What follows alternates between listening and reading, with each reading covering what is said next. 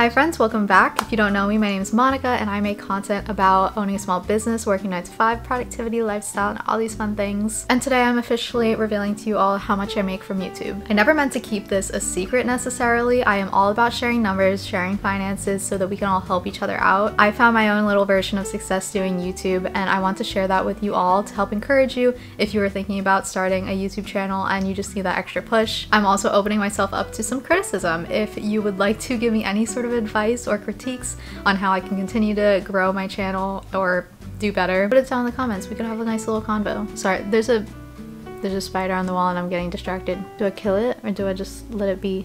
Okay, I'll let it be, but as long as it doesn't get closer to me. Anyway, I was inspired by a whole bunch of creators who recently came up on my homepage, all sharing their stats on YouTube AdSense, which is basically how we get paid through YouTube. And they were so open about their numbers and I just want to do the same. I'm by no means trying to brag. I am just sharing what I have experienced with YouTube AdSense. And without further ado, let's get into it. I'm going to start off going month by month with how much I earned since I initially got monetized. I got monetized in May 2022, which is when I officially reached 1,000 subscribers and also 4,000 watch hours. For some background, the types of videos I personally make are pop-up shop vlogs or vendor market vlogs, preparing inventory for my small business vlogs. I'll also do the occasional tutorial or like informational video on how I accomplish something related to my small business or the markets that I do. And since starting with that small business type content, I've started posting more about my personal life every now and then. Wedding planning now is something I'm currently posting about. I'll post a little bit about my 9 to 5 experience and corporate job. I'm going to be holding my laptop down here, which is why I keep looking down. On May 11th, 2022, officially started making some pennies. So on May 12th, it calculates out that my how I put together a sustainable pop-up shop was the first video to actually start getting some traction and make some money. I made 41 cents that first day.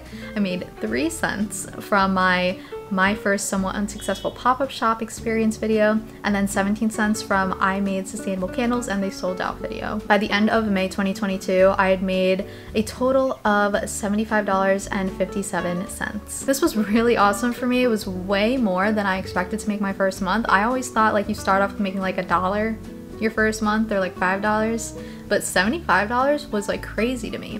However, in order to get your payout from YouTube, you need to make $100. So I didn't actually get paid the month of May 2022. I need to wait till the next month. Moving on to June 2022. We're gonna go through this quick. My how I put together a sustainable pop shop video is popping off, and I think that video is bringing people to some of my other vlogs. In June 2022, my estimated revenue was $127.81 throughout that month. On top of the $75 I made in May, that was when I got my first payout from YouTube, which was so freaking exciting. Mind you, at this point, I still only had maybe 2,000 followers. I didn't know what to do with myself. I really didn't. That month I gained 139 subscribers and I had 9,660 views. Moving right along. July, we have this very interesting line graph. I had an estimated revenue of $120.66. These are the videos I posted in July. In July, I did get out all of my moving vlogs and those did okay on my channel. I thought they would do a lot better, but they did fine. But my how I put together a sustainable pop-up shop video is still doing really great and is still the best of all of my videos at this point, so I wanted to get back into pop-ups so I can make more content like that. I gained 150 subscribers in July, got 11,216 views, and my estimated revenue was $120.66. Moving on to August, again, I'm still slacking and putting out videos. I think this is a really good example of me not putting out too many videos in a month, but I still made AdSense money from the previous videos I'd already posted from earlier that year. And this is when I kind of started to notice that YouTube can kind of be passive income, where I just post a video and like forever I'll continue to make AdSense money off of it, which is so cool of an idea.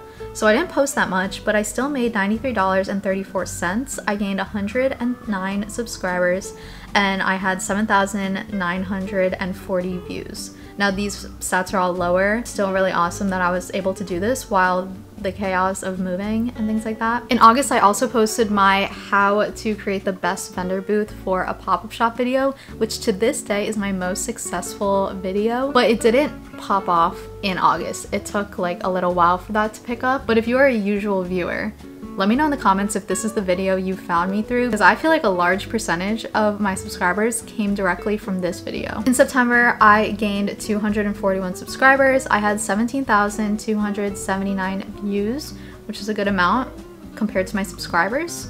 And then my estimated revenue was $164.93. I keep saying estimated revenue because that's the name of the column here. But that is actually the amount. Moving on to October, I kind of, as you can see, fluctuated with my dedication to posting on YouTube. I feel like I'm a lot better now over the past few months, but back in 2022 and even the beginning of 2023, I was posting kind of sporadically. I was still getting used to the fact that I was making AdSense money, but it wasn't motivating me to post more or to post higher quality videos or anything. I was still doing YouTube as a hobby and just whenever I wanted to. I didn't have a strict posting schedule or anything. So these numbers are going to go up and down as the month goes on because that's just how I felt about YouTube at the time. In hindsight, I wish this is my fall drink. My Starbucks pumpkin chai. In hindsight, I wish that I had focused on growing more, but also I know that's not what I wanted at the time, so it is what it is. Moving on to October, I posted these videos. I gained 441 subscribers, 23,178 views, which is a lot for my channel at least, and this is thanks to the how to create the best vendor booth for a pop-up shop video. This one's starting to pick up a little bit. And then my revenue was $302.86. We hit the 300s and I remember panicking. I was like, no way am I gonna reach 500. There's no way. Spoiler, I ended up doing it eventually. Also, I feel like I should explain AdSense a little bit. Maybe you know, maybe you don't, but all of this revenue is coming from the ads that show up on my videos. So whether it be the video ads that pop up and you can skip them, or sometimes you can't skip them, or the little pop-ups that come up during my video and you can X them out if you want to, the ads that show up before my video starts and after my video ends, those all contribute to the revenue that I make. But basically that's just like how these numbers come about. November, I posted these videos. I got 476 new friends or subscribers. I had 24,520 views. Again, we're spiking and I'm excited about it. My revenue was $363.27, which I thought would be higher strictly because my monthly revenue was going higher and higher every month. So I just assumed after 300 would be like 400 this month and then 500 next month, and that's how I thought you grow, but obviously there are a lot of factors involved in this. So finally in September, the end of the year, posted these videos and I got 300 subscribers exactly, 18,395 views, $166.27. So my AdSense was like at 300 something the month before and then it dipped down to 166 and that made me pretty upset. But in the winter time, for the life of me, I cannot get myself to be as motivated as I am in the summertime, and so I attribute this to that. But this year it's gonna be different, okay? I'm saying that more for me than for you. Anyway, let's look at 2022 as a whole. I did get monetized partway throughout the year in May, so this isn't counting like a full 365 days of being monetized. Looking at this chart, obviously the least I made in a day was $0 because I wasn't monetized until May 12th. And then the most I made was this really large peak right here, the unfiltered small business owner vlog, $14.78 that day. So actually not only was it the peak in November, it was also the peak throughout the whole year by a lot. I don't know what happened that day. Maybe everyone just watched it for some reason. It like came up on everyone's homepage.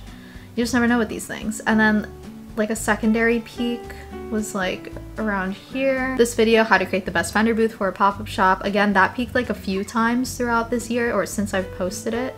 And I think a lot of people have gotten some really useful information out of it, so they keep like going back to watch it. And then how I put together my most successful pop-up shop, that whole series, but specifically this video, did really good. So in total in 2022, I gained 2,497 subscribers. I had 144,840 views. Dang. And my estimated revenue was $1,414.70. This is so surreal for me to even like see these numbers.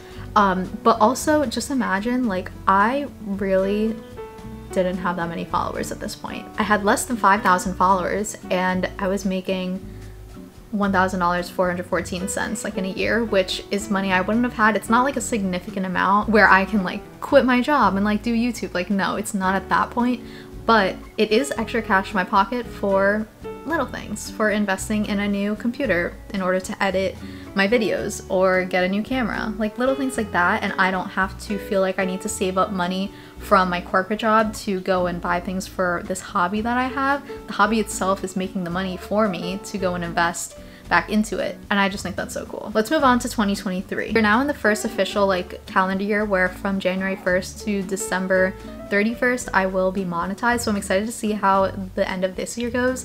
But let me tell you about the first part of this year up until August, I guess. So we're pretty much 75% of the way through this year. In January, I was motivated to make a few videos, but I don't think I actually got too many videos out. I gained 402 subscribers. I had 21,264 views, and my revenue was $147.16. Again, on the lower end of what I've been earning monthly, but we're just getting started with the year. I was like vamping back up. This month, my Reset My Small Business With Me for 2023 chatty vlog did pretty well, made $4.07 on one of the peak days. And then you can see here the how to create the best vendor booth for a pop shop video is just like steadily being above like every single one of my other videos. Like it's just doing so well. I just need to make more content like that apparently. Moving on to February, I posted these videos. I gained 464 subscribers, 26,611 views, and I made $227.31. So we're working back up. My views are pretty steady with the 20,000-ish views per month,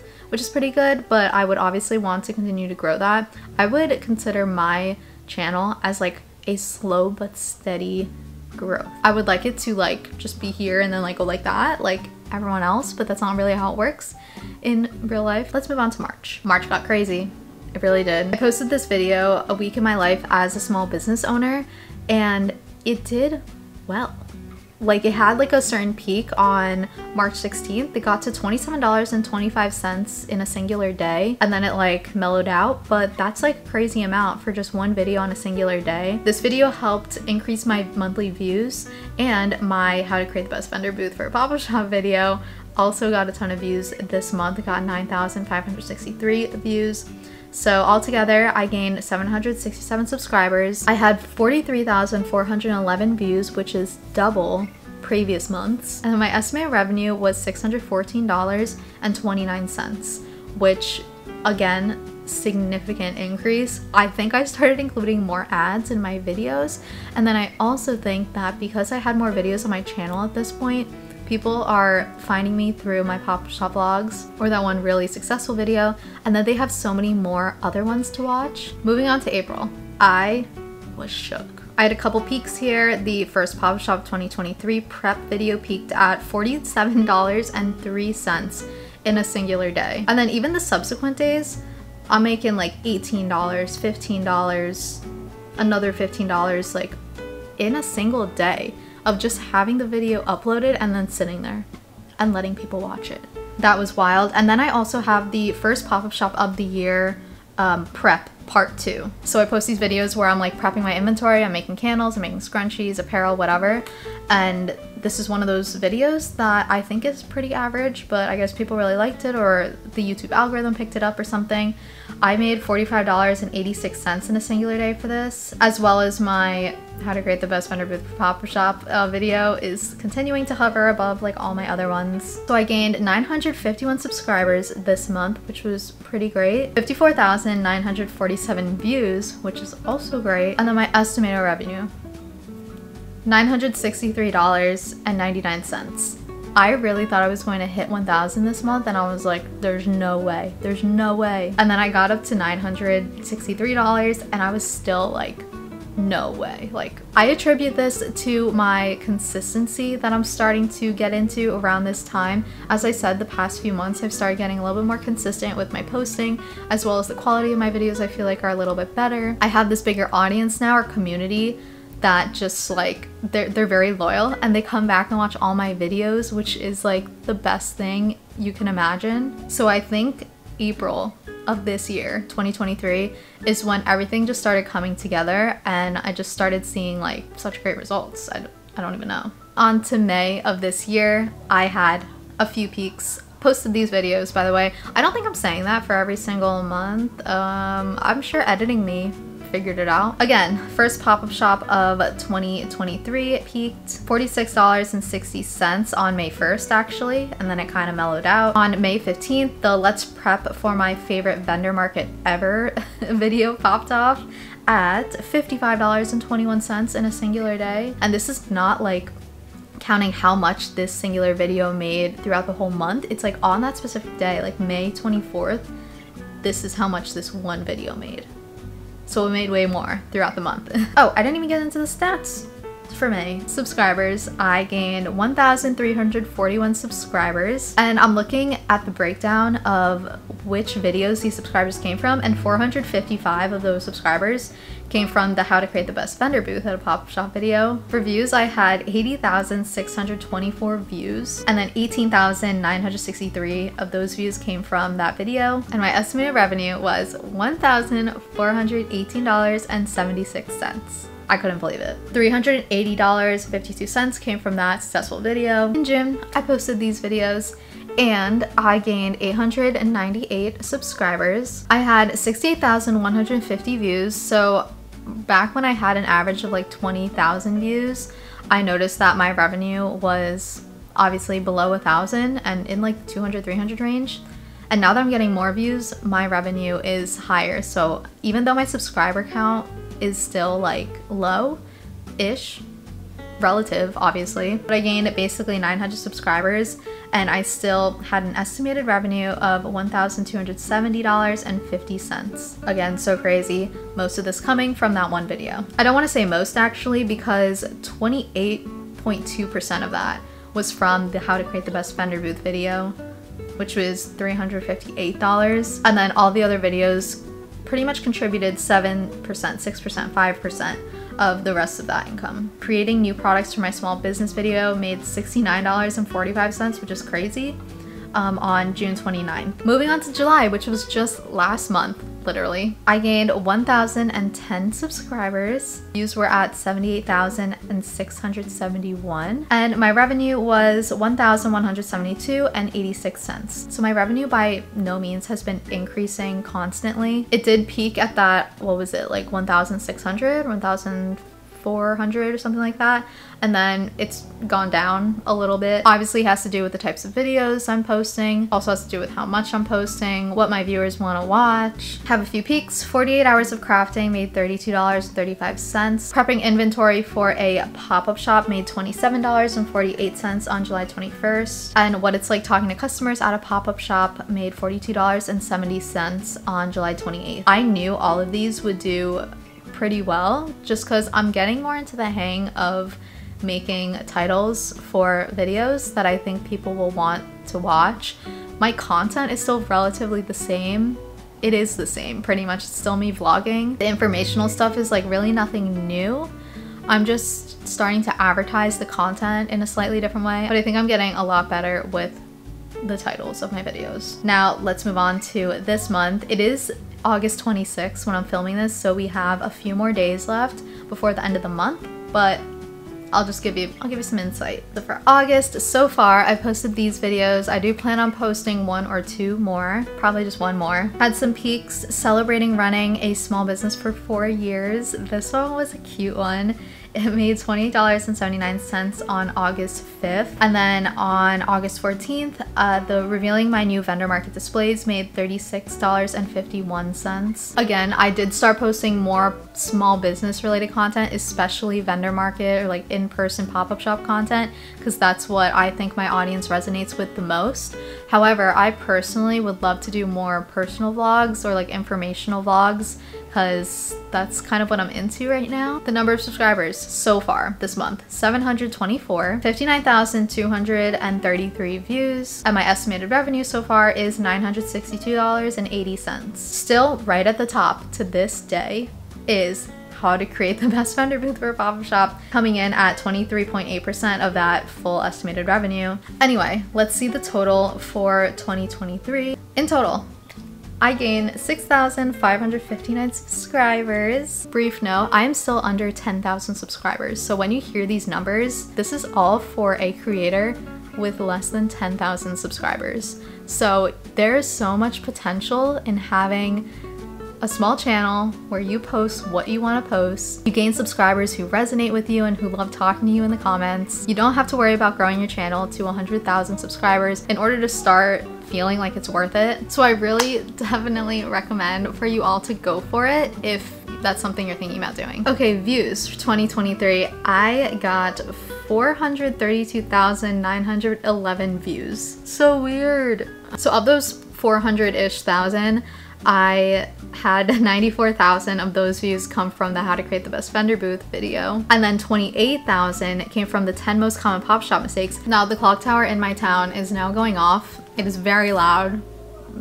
If the camera picks it up, I'm sorry, but I really want to reveal to you the total estimated revenue of 2023, which is, another drum roll, $6,777.69. Wild. The year as a whole had a few peaks that are very obvious. We've already talked about these in the different months, but the first pop shop of 2023 prep, $47, really took off. And remember, we still have September, October, November, December of 2023 to look forward to with videos that I'll be posting. I have so many cool ideas, especially related to fall and like the holiday season. The last number to look at is lifetime revenue. Here's another drum roll. I created my YouTube channel for some reason, January 9th, 2011. Didn't actually start posting till 2020, but that's how far this tracks back. And since then, I have gained 9,615 subscribers, which is my current subscriber count to date, views, 604,835, wild, and my estimated revenue is $8,192.39. Most of this is coming from ads at $8,007.97, and some of it's coming from YouTube Premium, which is $177.94. Ranking videos based on revenue looks very similar to all the other screens we've looked at, but just to be clear, 2,100 of those dollars came from the How to Create the Best Vendor Booth at a pop shop video, and then everything else is down to the $400, $300, $200 per video, which, considering how much I put into each video, is so worth it. Like, it pays off so well. I don't actually spend too much to make these videos because it's stuff I would already be spending to run my small business. But some months I won't get any sales for my small business, but knowing that my YouTube videos that are about my small business is still making money kind of helps the situation. But yeah, that's basically all I had for you guys. I wanted to do this video before I hit 10,000 subscribers because I just wanted to demonstrate how great YouTube can be even as a small channel.